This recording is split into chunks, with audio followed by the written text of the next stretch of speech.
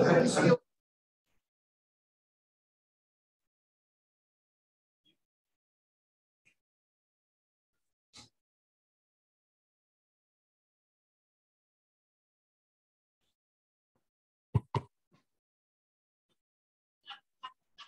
everyone, we're going to get going in a minute here.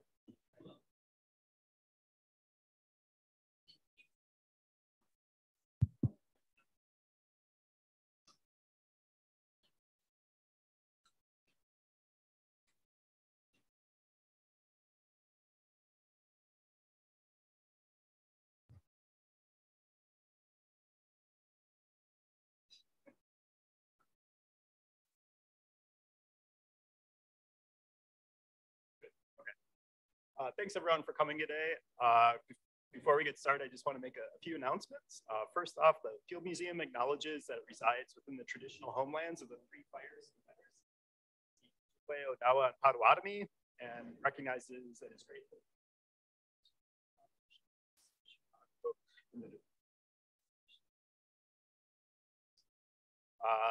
I also want to just let everyone know that after today's seminar, we're going to go to lunch up at the bistro.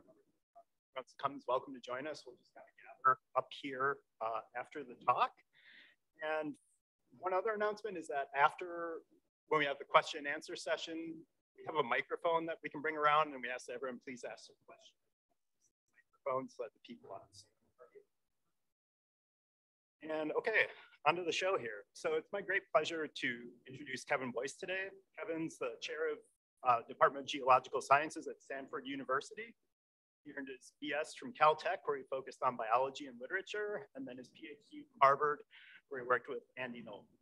Following this, he was a National Research Council Associate at the NASA Astrobiology Institute and a professor at the University of Chicago for 10 years, until he was lured away by Stanford, where he's been a professor for the past 9 years. He's currently an editor for paleobiology and has received numerous prestigious awards and recognition, including being named a MacArthur Fellow in 2013, more colloquially as Genius. Kevin's an extremely broad thinker who's genuinely interested in pretty much all organismal groups, how they function, and what they do. Much of his work has utilized the fossil record to better understand plant physiology and its impacts on climate, as well as the roles plants have played in carbon cycling. A personal note, I first met Kevin in 2008 when I auditioned for grad school at U of C.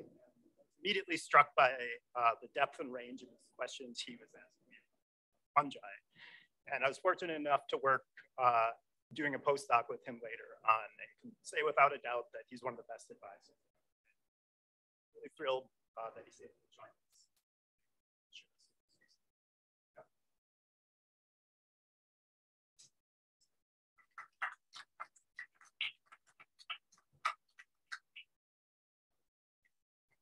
Am I loud enough? So this is two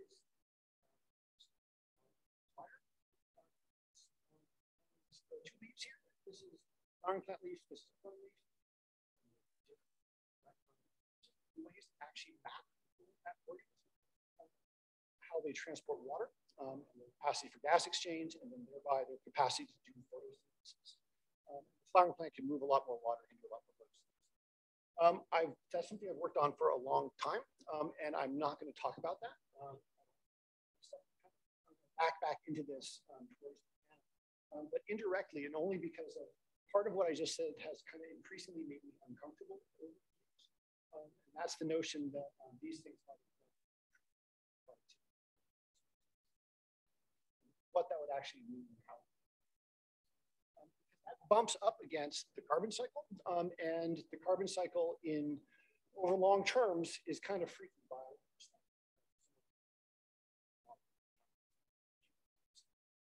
It's been known for a long time, like 40 years at this point, by Bob Berner, that the weathering of rocks like granite is an important thermostat for the planet. Sink for carbon dioxide.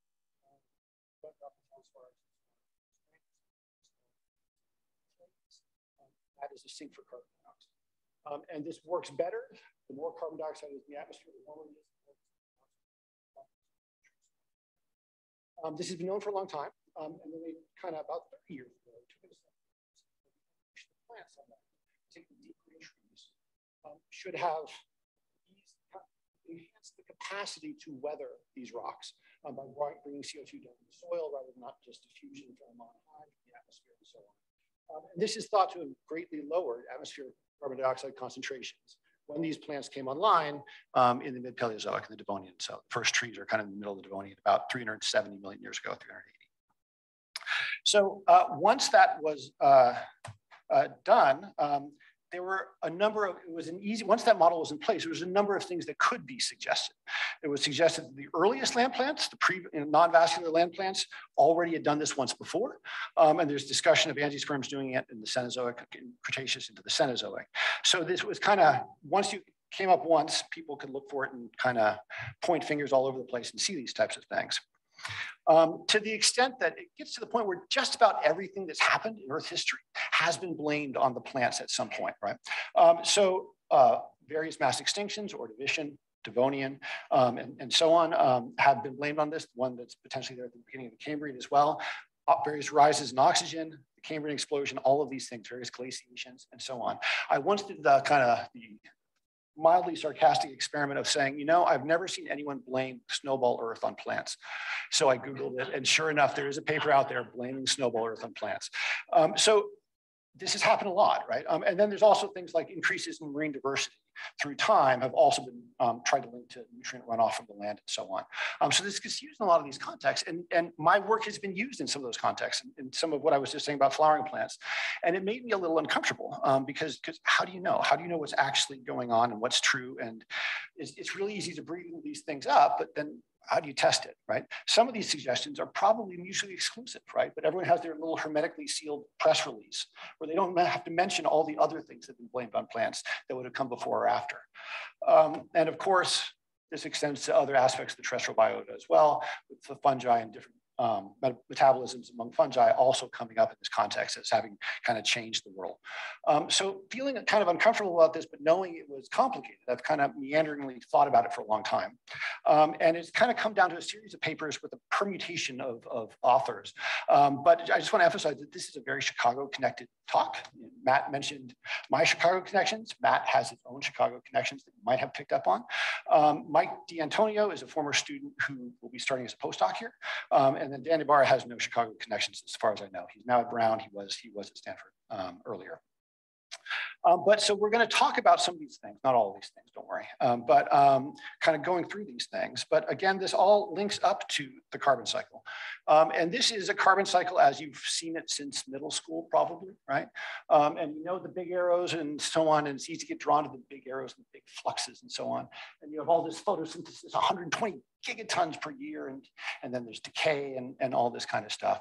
And you get drawn to the big fluxes, but you have to remember that this is a very small reservoir, right? So if you just burn down all the forests, you know, on some basic level from the Earth's perspective, so what? It will grow back, right? If you give it time, it will grow back. So all of these big fluxes, they're tied to relatively small reservoir size, and they're just a little hamster wheel, right? We're very kind of endeared to this hamster wheel because our entire lives are one small increment on that hamster wheel, but it's just a hamster wheel. And if you go over longer time periods, some of the very small fluxes here are the ones that matter, right? This 0.01, 0.1 gigatons down here and so on. Those are the things that start to matter because that's sedimentation, and that's tied to reservoirs of like 70 million gigatons of carbonate rocks or 15 million gigatons of organic matter and sediments. So this becomes the long-term carbon cycle.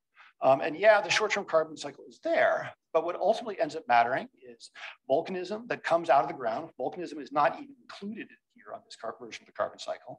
And then whatever comes out of the ground has to come back down. And there's basically two pathways over the longer term of carbonate sediments and organic rich sediments. And then those things can either be eroded and kept at the surface, or they can be subducted, end up in the mantle, and then it can come back up through volcanism. Those are the things that matter on the long-term carbon cycle. And we're going to be talking about examples from both halves of this. And there's an important thing that everything I'm going to talk about hinges upon, which is that you have to maintain mass balance over long timescales with these arrows. All the output to the atmosphere has to come back down, and it has to kind of stay in equilibrium.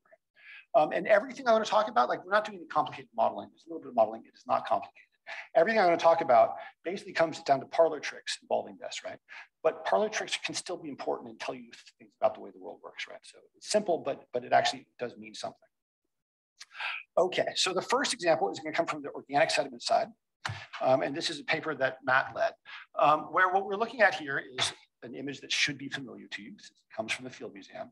This is the Carboniferous forest here.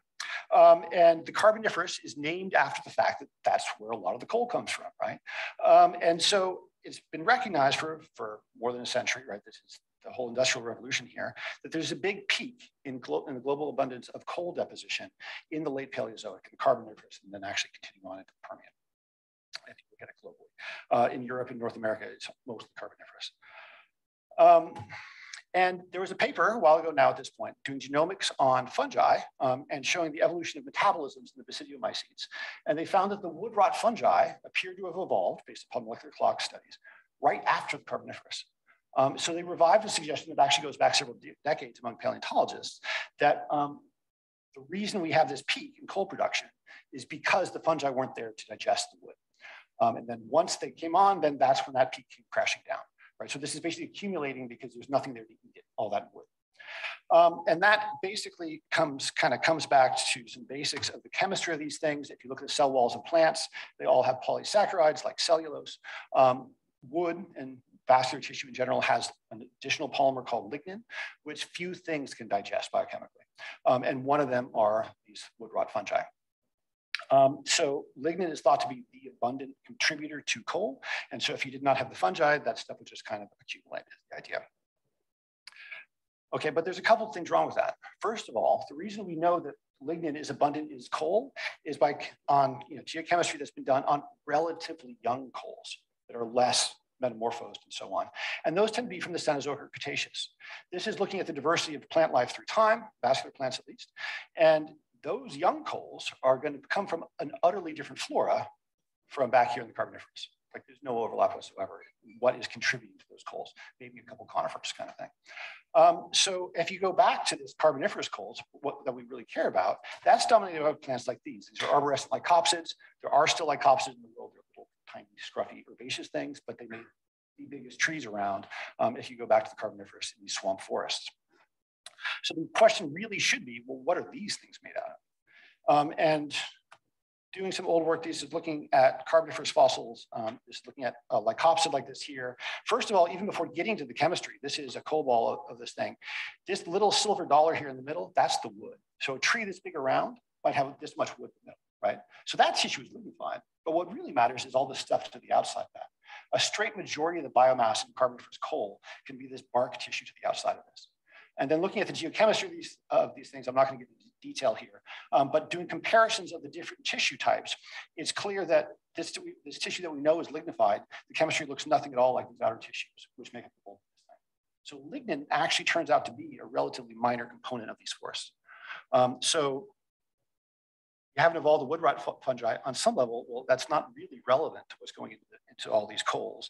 You can take that a step further by looking at the composition of individual coals through the Carboniferous. And there's actually a big turnover in what is going into these coals. So these are successive coal horizons here. And then through most of the late Carboniferous, it's dominated by these lycopsid trees. This is the light gray here, but there's a turnover where we lose those and we're dominated by tree ferns now. Tree ferns are dominated by lignin. So the biochemical inputs are completely turning over and it really makes no difference in this peak. It's just kind of somewhere in the middle there. Another line of evidence, Matt was very thorough with this paper, is that we already have evidence of wood rot in the oldest wood that comes before the Carboniferous. It's there, right? It doesn't go into molecular clock calibration, stuff like that, because we can't identify what the fungus is. But so it's correct that they ignored it in that earlier paper on some level from a phylogenetic perspective. It's not correct to ignore it from an Earth system perspective. But so this is Calixolon wood from the Devonian, and it's rotted. And yeah, there's fungus in that, right? So it was being rotted. And further, we can say within those Carboniferous coals, those peats, there's an overrepresentation of roots and so on, things that were in the peat, right? Which was anoxic, which retards decay and so on. There's an underrepresentation of all the shoot materials and leaves that fall on the peat, expose the oxygenated atmosphere and so on. So this is all about waterlogging. It has nothing to do with plus or minus a fungus, so on. So having said all that, right? Oh, and I guess I should say one more thing, which is just that the coal keeps going. It doesn't stop in the Carboniferous. It's subequal up here in the Cretaceous in the Cenozoic, just depending on where you are. So if you have a basin that is appropriate for coal accumulation, it will accumulate. It has nothing to do with what's there to rot it or not, right? So all of these lines of evidence are, these are very strong. And I in part bring them up to then kind of pivot to one more line of evidence. And just, this isn't facetious, this is equally true, but what I'm saying really is true. There's just no way you could do that. There's too much lignin in the world, right? Plants are 20, 30% lignin. Even if you had lower productivity, which you probably did in the Paleozoic, that's still multiple gigatons, 5 gigatons of lignin per year. There's 1,000 gigatons of coal total in all of Earth history, right? And there's 100 million years of lignin prior to the purported evolution of these fungi, right? So there's no way it could possibly be true. You'd have to have catastrophic fires for which we have no evidence, or you would have sucked all the CO2 out of the sky and we were in a snowball Earth or something for which we have no evidence, right? So this can't be true.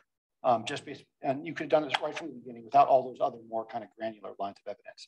This is not going to work that way, right? And that gets into like a basic thought experiment by Berner and Caldera here of just emphasizing what I've said about you must maintain mass balance in the carbon cycle over time. So what this is showing is if you just took a pre-industrial CO2 versus a higher level of CO2 and had a small imbalance, 25%. If it was 25% too much removal of CO2 relative to inputs like volcanism, then you'd end up in snowball Earth in a million years, right? And if you had 25% too much CO2 outgassing, like too much volcanism relative to what's being drawn down, you'd end up with a runaway greenhouse into Venus and equally destroy the planet. Like the planet, and this has not happened, here we are. So mass balance has been maintained through time. And this is just kind of the way it is. And this is our updating of that, where we looked at kind of stepped it down to smaller and smaller imbalances.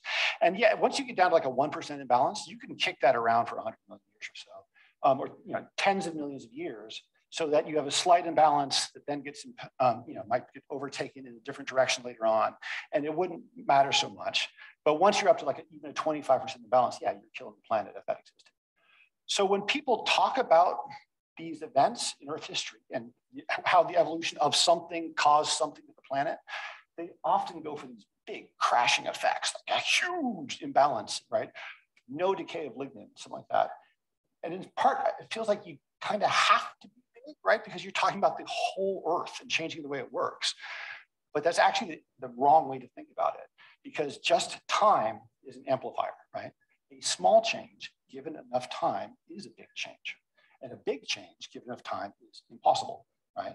You can have a perturbation, a short-term perturbation, but you cannot permanently change the world in a way that would kind of put this out of whack. Okay, so that's kind of thinking about that. And then we can get into a couple other examples using that, where this is basically coming down to what I said. There has to be mass balance. Whatever comes out of volcanoes has to come back down. And that's just kind of the way it is.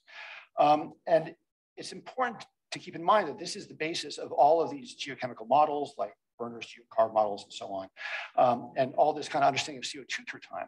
But it's important to keep in mind that there's kind of a divergence of what people want from these models. What a Berner or a Bierling or any of those guys, what they're really after is atmospheric CO2 concentration or oxygen concentration in the atmosphere. That's what they care about. But if you're a paleontologist or otherwise interested in Earth history, you might actually care more about these arrows, right? And how big the fluxes actually are. How much weathering is there? Because weathering is a source of nutrients for your biota and so on. How much of that is actually happening? And so there, you do care about the size of the arrows, right? Here, all they care about is the equilibrium. And here, the size of the arrows really does matter.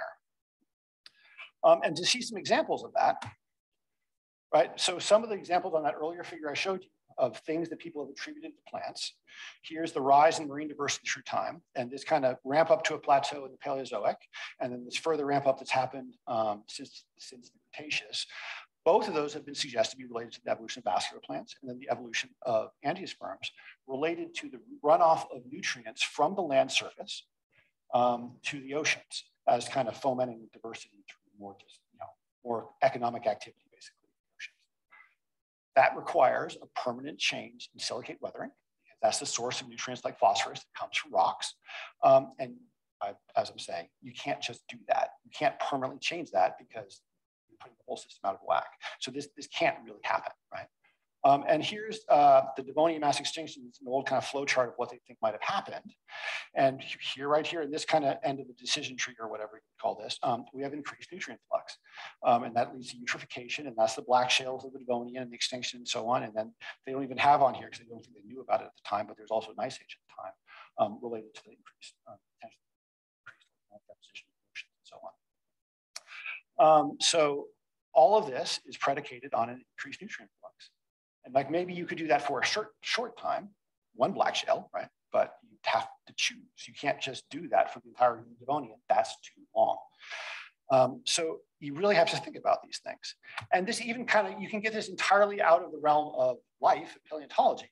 This is a fun paper that was out a couple of years ago. This is looking at just the amount of mud through time and relating that to chemical weathering and so on. And what they're showing is the amount of mud rock. There's very little of it through the Precambrian, and then things go crazy in the Paleozoic. A lot of mud. And this is kind of blowing up that graph so you can see that it really is kind of changing as the plants are evolving. And they suggested two possible explanations for this. You could have an increased mud production, which would be increased chemical weathering, or you could just have an increase in mud retention on land, right? Well, I can say that I don't think this would be possible, right? You cannot permanently increase chemical weathering by 100-fold or whatever that would be, 1,000-fold. It's not really an option. And these same authors had already provided perfectly valid explanations for increased mud retention. The plants also change the way sedimentation works. And the invention of floodplains, vascular plant invention, that's capturing the fine sediments up on land, right? So yeah, there's more mud. And so it's going to come down to that. And this is an alternative explanation dealing with clay particles sticking together if there's more organic matter up on land, the flocculation of those particles. That's similarly something that would be influenced by the flora on land, but it's all retention, not production. So what would this actually look like in practice? So things have to balance. Whatever comes out of a volcano has to go back down. What this line is showing here is a feedback between whatever CO2 is in the atmosphere and how much is being drawn down. And what happens is like you just follow the line up, and whenever you get to the point where you have the same amount of volcanism, that's going to be drop down the equilibrium CO2 concentration. Right? The CO2 will gravitate to wherever things are in balance. Right? If you took too much out, you would be out of balance, and it would actually, by necessity, have to decline, and it would draw you back down, and so on. Right? So what happens if you add plants to the system? It's not like nothing's going to change, but what's going to change is that you're changing the slope of this, right? Because you have a stronger feedback now. Briefly, yeah, you can have way too much weathering going on, and the system is going to be out of balance. You're going to be drawing down too much CO2, but all that's going to accomplish is lower you down the slope until you get back into equilibrium. But now you're at a lower CO2 concentration. Right? Once you're back into equilibrium, it's the same amount of CO2. The fluxes haven't changed, except temporarily under these circumstances. Right? So it works perfectly fine for burner in this curve. But if you're a paleontologist and you think about CO2 drawdown, that's drawdown of the equilibrium value. It's not a permanent increase in the drawdown of CO2. If you actually wanted to change those fluxes, you would have to change the inputs. If you want to change the outputs, you have to change the inputs. If you have more volcanism, yeah, you'll end up with a higher equilibrium CO2 concentration and also greater fluxes out of the system as well. But it has to be that kind of game, right? So then the question becomes, well, how long is this perturbation? How does that work, right? And we can answer that both kind of theoretically and in practice, where what this is first showing here is this is a modeling exercise where we just dumped an extra 50% of carbon into the surface system just to see what would happen. And the y-axis here is carbon isotopic values, because that will be reflected in that. And things go haywire, but then it settles down in less than 1 million years. And the reason it settles down in less than 1 million years is the residence time of carbon in the surface system is about 150,000 years. So at most, a couple cranks of that, you're going to be back to normal. As we can actually see in something like this here, this is the thermal maximum about 55 million years ago. And it's kind of the real life equivalent of something like this, although not quite as much dumped in, I think. But there was a large addition of carbon to the system. Things went haywire and they come back to normal. And how long does it take? About 100,000 years. Right? That's how long those kind of perturbations can be expected to last. We can see this more broadly. This is looking at carbon isotopes of living carbonates through time. And you can see this more broadly just here of just how variable this is, right? Things are going up and down, but they're kind of then returning to whatever that equilibrium is. This is the rate of change here, and you can just see all that noise going on. But the wavelength of that is short, right? It's not millions and millions and millions of years. It turns back to whatever normal is at the time pretty quick, right? And then we can compare that to some of the lags that have been proposed on that earlier graph that I showed you. So this is the first evolution of land plants, or first evidence of land plants. This is the Ordovician glaciation mass extinction, separated by 10 or 15 million years. This is the first appearance of lignin versus the end of the Carboniferous. This is the first appearance of trees versus the mass extinctions in the late Carboniferous, the black shales in the late Carboniferous. And this is the evolution of flowering plants and ectomycorrhizal fungi, which have both been linked to the declines in CO2 in the Cenozoic. These are all separated by millions of years, tens of millions of years in some cases. Similarly, the Carboniferous glaciation way over here has been linked to the evolution of vascular plants in Devonian. These suggestions are kind of like if we said that the evolution of flowering plants caused our current glaciation. No one says that. And there's reasons no one says that, because it just, no, that's too much time. That's not the way the world can work. So none of these suggestions can really work the way they're being proposed, right? There has to be at least some extra layer of complication to think about these things. And so this whole approach of what people are doing is they're seeing an event, first appearance of land plant spores, and then they're looking ahead in time to what's the first thing that this thing could have caused, right? They're looking for a potential effect of that. But that's the wrong approach. Looking at the biology and scanning ahead to the environment, you almost have to do something exactly opposite of that, of say, here's an environmental change. What could have been going on right then? Not 15 million years earlier, right then. And to illustrate that, we can do like a little crazy little thought experiment on this. If you have some lineage that's going to change the world, it appears, it diversifies, and spreads out on the planet, it's going to have some capacity to be fossilized, right? And once you have it fossilized once, then you definitely have it fossilized, but you're really kind of dependent on the first appearance of it in the fossil record. It's not going to be right at the origin, of course, we've known this forever. But then if we compare this to the environmental impact, once it's abundant, it should have whatever the effect is. And this is real time, right? If there's an isotopic excursion, you either see it or you don't. You don't see it 5 million years later, right? It is when it is. So this is when it is, the environmental change, or a glaciation, or a mass extinction. Either you see it or you don't. Versus this first appearance, it could actually be later. The cause could come after the effect, and it should not come before. If it comes appreciably before the environmental perturbation, you can kind of say, well, that must not be the cause because it's already too early. And this is kind of showing this here with the blue dots. The green band here is some kind of perturbation caused by the first appearance of the blue guys here. And these are just like individual fossils, pulling them out at random. Where if you have really good sampling, they should go together. Maybe you can catch it showing up beforehand. But then you start worrying about things like, well, do we have the right sediment types to actually capture these fossils? And well, are they reasonably present where we're looking? And oh, if we have a fossil and we care about the evolution of roots and we capture a leaf fossil, that doesn't actually help us. Is it the right fossil we need? And you're very likely to end up in a case where the first appearance in the fossil record is going to come after the effect rather than before. So one example of what that would look at is we can focus on the late Devonian here. And there's black shales and extinction at the end of the Fronian, which is halfway through the late Devonian. And then at the very end of the Devonian, there's a big extinction, eternal reef fish and all that kind of stuff, and an ice age. These have been linked to the first trees. They could not have been caused by the first trees. This is too much time. They've been linked to the first real spread of Archaeopteris forest, the first abundant forest tree. This is way too early. And then we get to the first seed plants here. And this is after the Fronian, but it's still 5 million years before the Devonian. That's too early, right? And again, it gets even worse when we start thinking about things like the Carboniferous glaciation. But what we can do is focus in on something like this end Devonian here and say, well, what plausibly could have been happening right then? And what do we first see in the earliest Carboniferous? And that includes not the first trees, not the first seed plants, but the first big seed plant trees, right?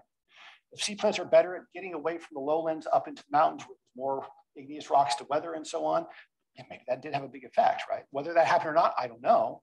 But that's the kind of logic that has to be needed of what could plausibly be going on right when the event occurred, within a couple 100,000 years or so.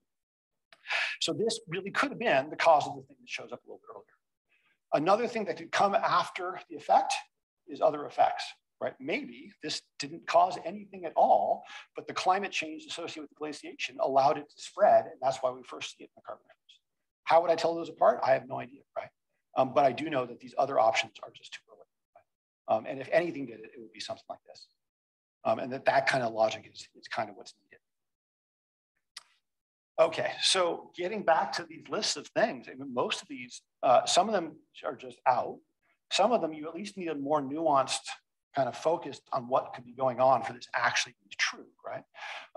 And you know, that's hopefully progress, right? We can actually worry about some of these things and what could actually plausibly happen and eliminate some of the possibilities that aren't viable. And that it is important not to just let the carbon cycle be the domain of those modelers over there.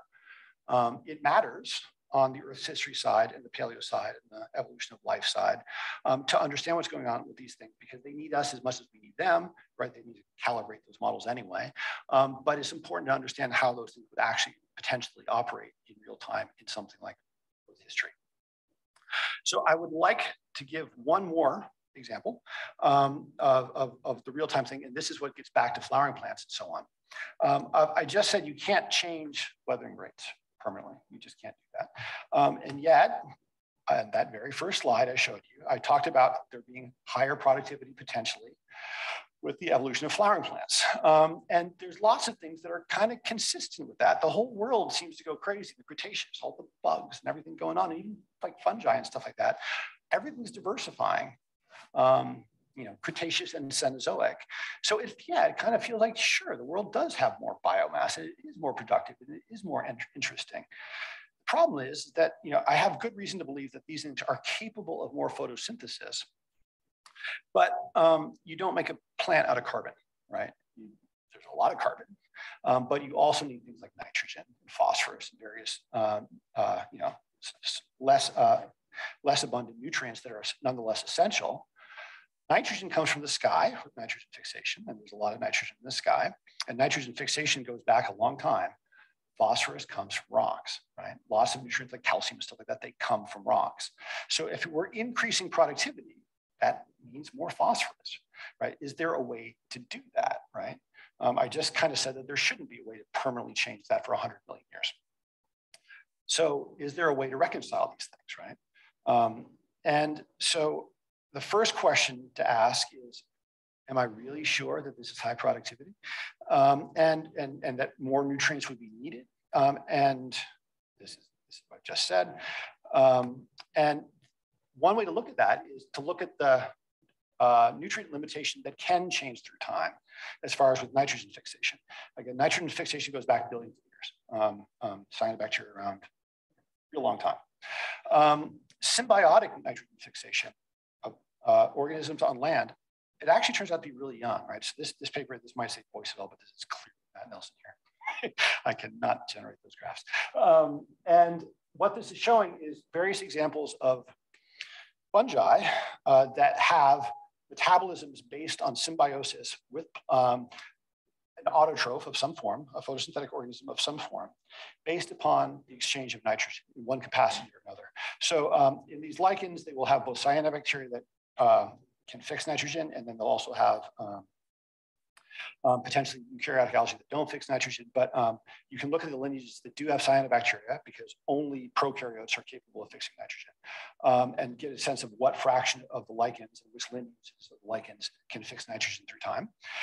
And this is looking at ectomycorrhizae, which are mycorrhizal associations of plants. In practice, they're just conifers and some angiosperms, and just some conifers and some angiosperms. And there are other mycorrhizal associations that go all the way back to the early Devonian, at least. They're the oldest rocks that could be preserved, and there they are.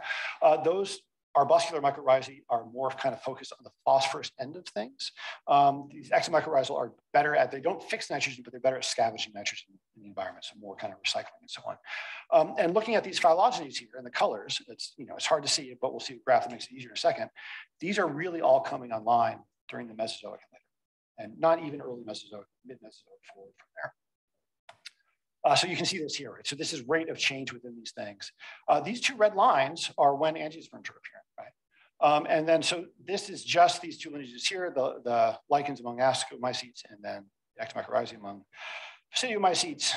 And these kind of peaks of diversification are going on really early, if not before flowering plants evolve. And then this is various other examples of nitrogen-based symbioses among the plants and so on. And they're basically absent for the first 200 million years of complex biotas on land. These two that are back here are cycads and hornworts. These might actually be much forward in time. This is kind of conservative if it really is there at the root, and so on. Here are all the other things changing in the biota, insects and all coal and all that kind of stuff. And it's really early, and yet it's really late. Right, we have 400 million years. The first half, there's nothing. And in the second 200 million years, there's everything as far as these symbioses on nitrogen-based symbioses, which suggests that, yeah, actually, productivity is increasing. And if you're adding more nitrogen to the system, there has to be more phosphorus being added to the system too. Presumably, this is a response, right? This is the thing that biology can change. So the phosphorus must be increasing, and then therefore, you add, there's more of a value to nitrogen fixation. But I said you can't do that. I said you can't change the weathering permanently. So how do I get out of this situation? I put myself in an imponderable situation of I need more weathering, and I told you there can't be more weathering. So there's a couple options we can consider. One is there's just more recycling, and there isn't any more weathering. And things do change over the Mesozoic. It's in the Mesozoic that we get all the big marine monsters and so on. This is a modern study showing what happened with humans killing all the macrofauna in the world and how that limited transport of nutrients and return of nutrients from the oceans and so on. So this is applied to our modern extinctions, but you can just think about this in reverse. And this is also transitioning into the Triassic original evolution of those big guys, right? And beach whales and so on, and seabirds and so on do return a lot of nutrients toward land, and pterosaurs in the Triassic and so on. And the Triassic is when we get all the big first evolution of a lot of the Mesozoic reptiles. So that would be a lot of return. Things like anadromous fish, they don't come until much later. That's a Cenozoic thing. But it's in the Triassic that we also get the really kind of diversification of abundant, diverse lineages of aquatic insects, right? And that's an even better form of recycling because it doesn't even make it to the ocean, right? They're taking nutrients out of lakes and putting it back up on land because things like midges can be the whole basis of the food web within a lake, and then once they mature, they get their water and are returning nutrients to land. The problem with all of this, though, is that all of these organisms are going to have both N and P. They're not going to change the balance of what's limiting, right? They're going to be supplying both N and P to the system, nitrogen and phosphorus. So they might increase the capacity for productivity on land, but they're not going to change the demand for nitrogen by adding more phosphorus than they're adding nitrogen. So this actually can't explain anything. It's interesting and it could be important, but it's not going to change this balance of limitation between nitrogen and phosphorus. We could get back to volcanism as something that really could change that balance because you add more, this really will add more weathering. And sure enough, yeah, volcanism is really high in the Cretaceous. This is the same reason we have the White Cliffs of Dover and so on. In the same way the Carboniferous is named after all the organic matter, Cretaceous, that's Cretas, that's chalk, right? That's all the limestone, which is a weathering product. So yeah, there should be really high nutrient availability here. But you have to keep in mind that all of these evolutions of these symbioses have continued apace through the Cenozoic, and now is actually as low as it's been as far as volcanism over the Phanerozoic. These are various alternative models for how volcanism has changed through time.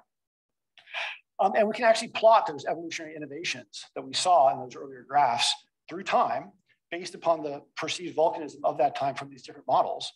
And there's no pattern at all, right? It doesn't matter if volcanism is high or low. You can have high or low rates of evolution of these things. It doesn't matter.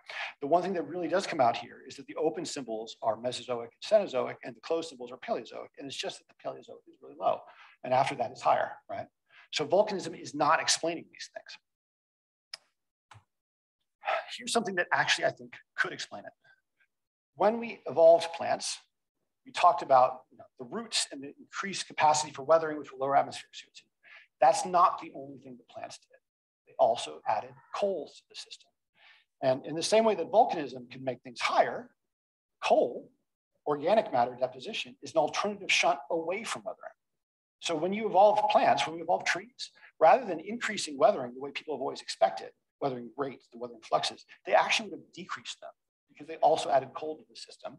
And that is going to, by necessity, pull carbon away from weathering deposition and carbonate deposition.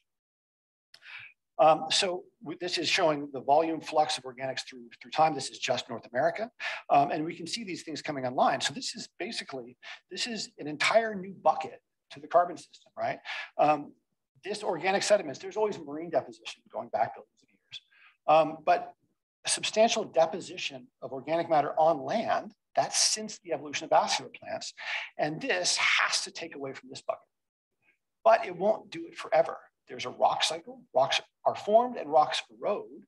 And over the course of a rock cycle, over time, this bucket that was initially empty will fill.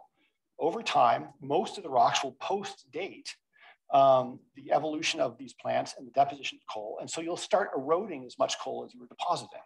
And then that will no longer be a bucket. Once the bucket is full, it's going to slosh over and it will no longer be part of the system in that particular way. So to see what this would look like, this is simple modeling. This is just coal barrel rate. There is no coal, and then there is, right? This little step function here. What will happen with that is rocks, this is looking at decay time. This is the length of a rock cycle, the half-life of a rock in millions of years. So the main arrow here, this is 150 million year rock cycle. If you do that, yeah, there's gonna be a ramp up in how much organic matter is preserved on the continents. But over time, it will plateau because over time, these rocks are also decaying. And after a point, however much coal you're adding, you're also eroding it away. So that no longer is a part of the system. So what will weathering do? Initially, all of this coal deposition will be a big hit on the weathering because you've added in this coal. But over time, as you start eroding that coal, it will return to where it was before, right? And 150 million years after the Carboniferous, what is that? That's the Cretaceous. So this could actually just be a capacity here of, it's not about increasing weathering through time. It's about suppressing weathering for a while and then allowing it to rebound as the continents become kind of full up with this kind of source of organic matter. So if we do that more realistically, this is a more realistic time course of coal through time, of organic matter through time. So you get a more funkier kind of accumulation curve here. And then you get something like this when you add in volcanism and allowed volcanism too, whereas up here, volcanism was just a flat line. And when you do this, it's a little bit more complicated. And this is also taking into account that some weathering is in the marine realm, and that's actually not going to change through time. That's going to continue apace. So in the late Paleozoic, it's really low, right? Nutrient availability should be really low. And then it's only after the Paleozoic that we get this rebounding of things back to where they were before it. So the very evolution of a complex biota on land that could have supported all these interesting symbioses and so on would have acted to suppress the need for those symbioses by lowering the nutrient flux into the system. So there's just not as much need for that nitrogen fixation and symbiotic capacity like that.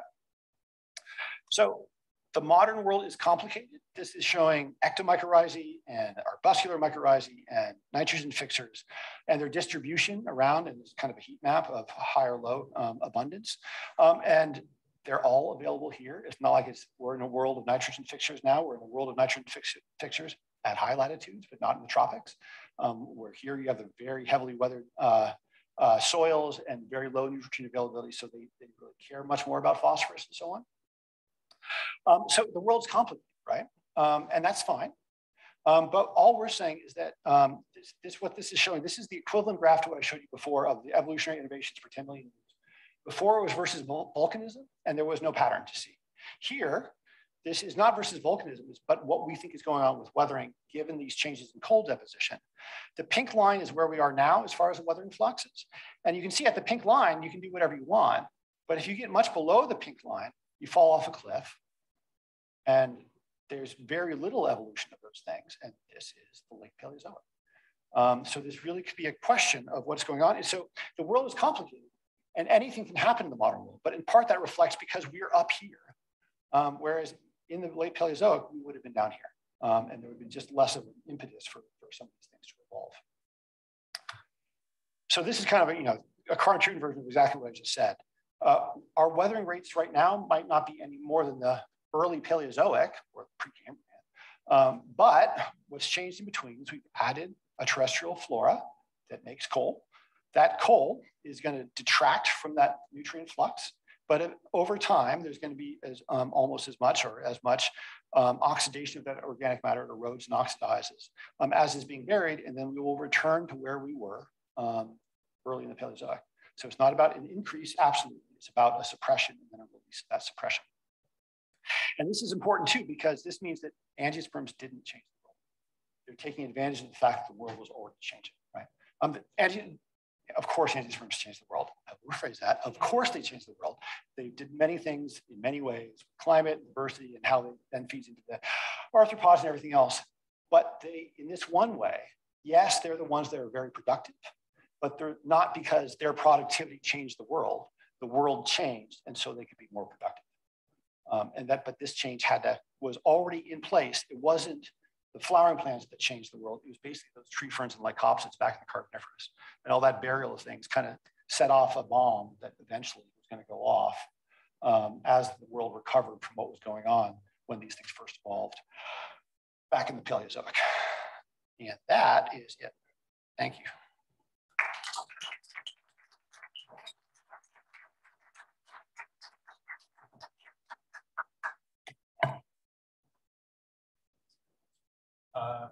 Grab the microphone here.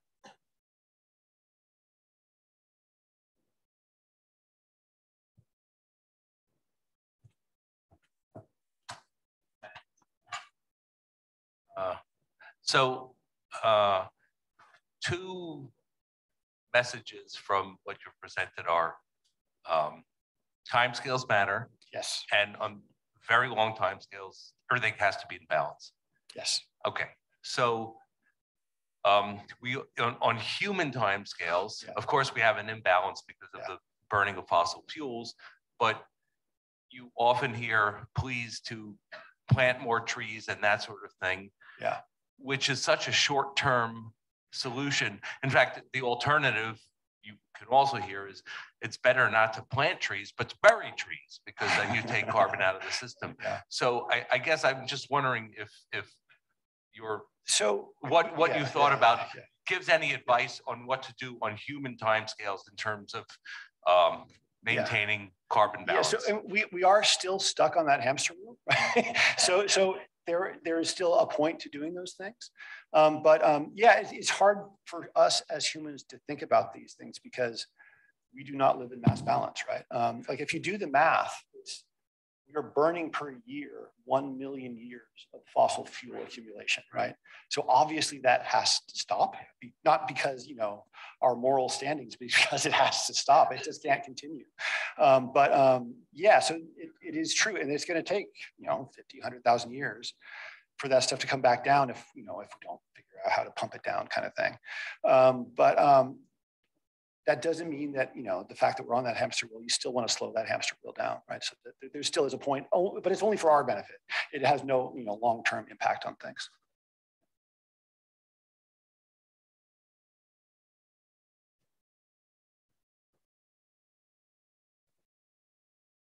I thought it's a stupid question, but what's an Androma's fish? And how to benefit it? Yeah. I should have just said salmon, right? A fish that goes to the ocean for part of its life cycle and then swims back up on land and dies, right? So salmon in the Northwest or in Russia and so on, they're actually a really big nutrient source because they're getting big, fat in the ocean and then returning and dying. So they're actually an important source of nutrients. But I should have said salmon. There aren't salmon? Or just salmon? Well, the one I don't know if all salmon do that or not, but any it doesn't have to be salmon either, but any fish that is spawned on land and then has part of its life cycle in the oceans and then returns and dies. Any of those fish are actually returning a lot of nutrients. I didn't know that. Thanks. Oh, so we need a graph of eels versus salmon through time. Yeah.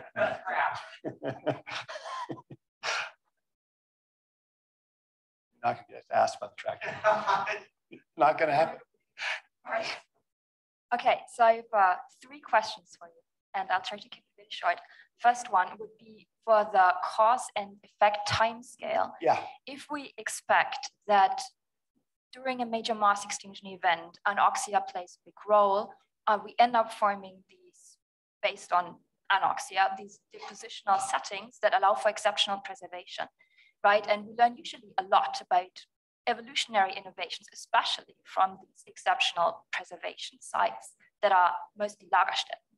So wouldn't you expect that any kind of evolutionary trigger would manifest sort of like at the time of the extinction event in these exceptionally preserved sites? Yeah, so the Devonian is one of the best times for pyrite preservation. Yeah, absolutely. And so, but that would still give you simultaneous. It would not give you before, right? And you know, if you get lucky, you find something simultaneous, that's great. But I think the real key is that anything that is appreciably before the event probably didn't cause it because of, the carbon cycle has to be kind of dead on there. But yeah, so if you, yeah, that would be fun if the black shales gave you better preservation. That works for some things, not others. But for plants, yeah, a lot of things is actually in marine pyrites in the Devonian, washed offshore. And that, but even there, then because it's a taphonomic window, you also have to keep in mind that anything you see in those could very well have evolved much earlier, right? So you're still left with a problematic situation as far as knowing what you're actually seeing. But if you do see it before, it didn't cause it.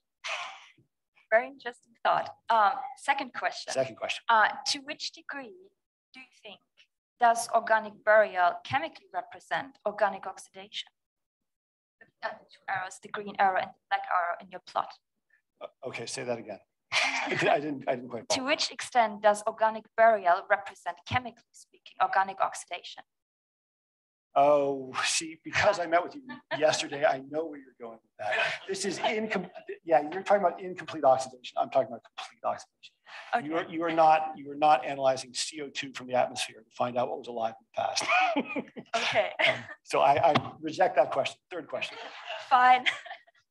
Third question. In your blue arrow for the silicate weathering, you took into account reverse weathering? I did not. And so we did a little bit of like the stuff that goes on with in the marine realm that I did try to show that basalt weathering in the ocean is going to happen no matter what and so on. The reverse weathering, I mean, I know it's a hot, funky thing, and people are arguing so much about it that I don't want to touch that, right? I don't want to go near that. So no, no, I did not look at that.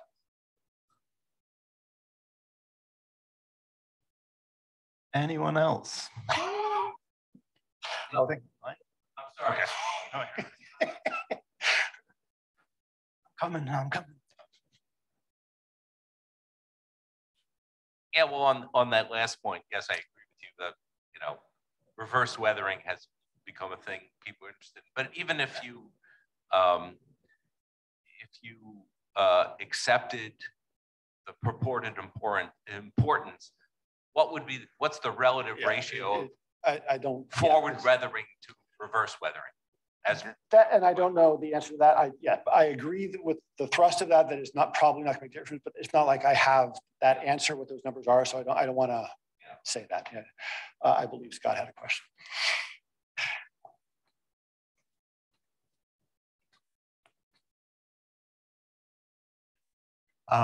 You showed that nice plot of the delta 13C of carbonate through time, and it looks like it has. Looks like there's a pretty big dampening of peaks and valleys through time. Yeah, absolutely. Yeah. And that's, I know that's been attributed to the enhancement of the carbonate system in the ocean through the evolution of coccoliths and other plankton that produce calcareous tests. So is that a counterexample to people have said this is basically stabilizing the system by enhancing the rate at which CO2 can be removed from the atmosphere.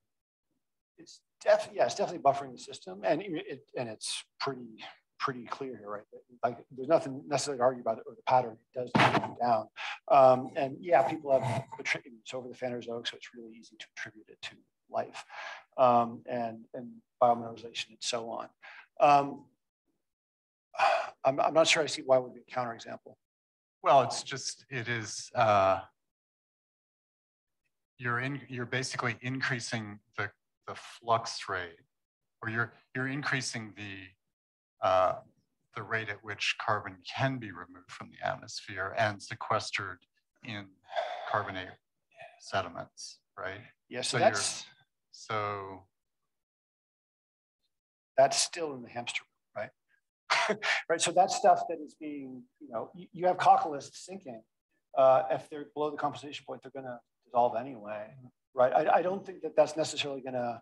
But if it ends up in the if it ends up in the carbonate sediment box, yeah. So and then there's subduction. So in a sense, it's what it's doing is it's strengthening the feedback from the short-term cycle to the ability to move carbon in this case to the long-term cycle from the short-term cycle. And now that I've changed slides, I don't want to go back. But in some ways, it's lowering the amplitudes, but it's not changing the wavelengths. Like it is shortening the lengths of perturbations. It's not preventing perturbations from existing, and it's not preventing them from existing. Right? It can still be knocked off that balance and so on. So I don't think it necessarily changes like that.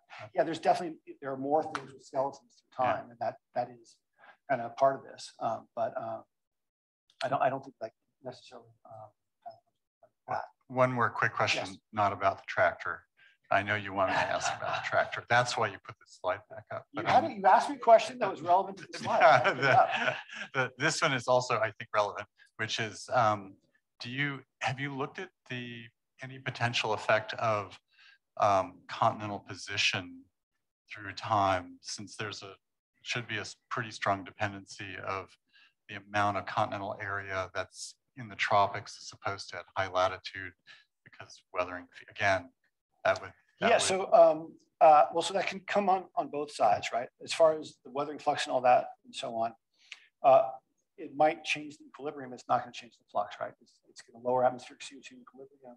But if there's less CO2, then all those continents are going to be exposed to less CO2, and so the fluxes aren't going to change. The other place that's relevant is actually that I think is the answer for the coal story of you were forming Pangea. There was lots of tropical basins that were wet at a time when the tropics were wet, and so you got a lot more organic matter deposition because of it. So I think it does matter as those things change through time, and it can matter if what you care about is CO2. So people make the same arguments for, and this is a more viable argument for snowball Earth of there was a large igneous province placed in the tropics at that time when, and the thought is that the extra weathering kind of tipped things far enough that you got a runaway effect. But again, that's not going to change the fluxes overall once you're out of that perturbation. But it's going to change CO2 concentration. Yeah, no, if it's changing the weather fluxes, it's going to change phosphorus, absolutely. Yeah. But those fluxes post perturbation aren't going to be different, right? Just the CO2. I think we've got one online real quick, and then you're next, if that's cool. All right, thanks. Okay, so question from Roy Plotnick. Macrostrat data shows a major transition from carbonates to clastics in sedimentary rocks after the Paleozoic. Do we have any data on how much erosion of coal beds is occurring over time as they are exposed? I don't, and yes, that's actually, hi Roy, that's a very important question. With this modeling, the one kind of, I was trying to keep it as simple as possible. The one thing I would want to add is that kind of concern of what we have is the modern record of coals. Don't have a direct record of what was lost since then, right? Over time, right? And how much coal there would have been, how much carboniferous coal there would have been if we were looking from the Permian and so on, right? Because that's really the optimal question of what those changes actually were. So that's a very important question. And I wish I had the answer to that. And we could probably do some kind of inverse modeling of how much you would expect to have lost and see how reasonable or not it would look. That would be kind of the next thing that would have to be done though. I don't know of any existing data set that would actually, provide that answer though. Hey, Kevin, I'm going to ask you a non-paleobotany question in this sense. Can you take these thoughts and move from our planet to maybe potential for life on the solar system? Right, you basically described a system that can only waffle between 1% or whatever it is. Yeah. How much does that reduce the likelihood that we'll find life if it requires this kind of a system? So I mean, the things that are required by all of this stuff is CO2 in the atmosphere, or like water, right? These reactions are all aqueous and so on. I don't think it limits things any more than a lot of other things already do, right? We're already kind of expecting life to be aqueous and so on. It's definitely like with snowball Earth, right? We didn't have to come out of that, right? That required the existence of plate tectonics and so on, right? So it does provide some constraints of like why Mars might have done what it did versus us and so on. But I think we already had some of those things, right? Because Mars would not have been able to come out of a snowball Earth because there's no, they had lost the volcanism, but that's also a reason that they're not recycling their crust and getting nutrients recycled. Like, so there's lots of reasons that kind of add up in the same way. I don't know if it eliminates any boxes that wouldn't have been eliminated already, I guess is the way to think about that. Yeah, it's certainly, another way that some of those same parameters would be relevant. This is an unsatisfying answer, but I think it's the correct answer probably. All right, thanks very much, Kevin. Thank you. I want to just make a few quick announcements. First off, I want to thank Emily Halleck, Jingmei O'Connor, Sarah Ruan, Stacy Drake, and Abigail Derby-Lewis for all their work coordinating this seminar series over the year. This has been really a lot of work on all of their ends, especially Emily. So thanks so much for that. I also want to say we're going to lunch after this, so feel free to join us. And then finally, thanks a lot to Kevin. This was really wonderful. I really appreciate you coming out. Thanks. My pleasure.